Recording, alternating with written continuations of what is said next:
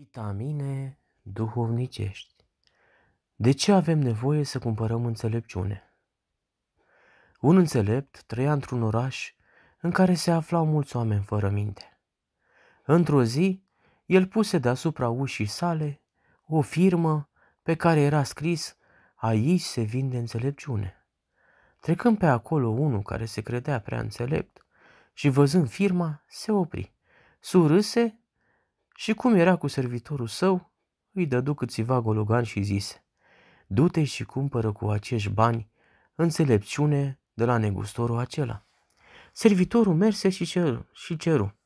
Înțeleptul îi spuse: "Spune stăpânului tău că în tot ce va face să nu piardă din vedere sfârșitul."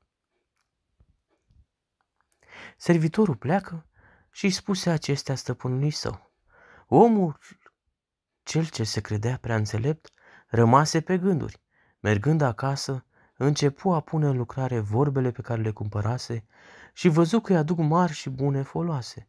Atunci le scrise cu litere mari deasupra casei lui, ca să le fie de folos și altora: "Prețuiește, frate, timpul, căci în timp te vei mântui." Abia la sfârșit vede omul cum și-a cheltuit viața, ce ar putea să facă și nu a făcut. Cât de ușor ar fi fost și s-a lenevit. Vitamine duhovnicești.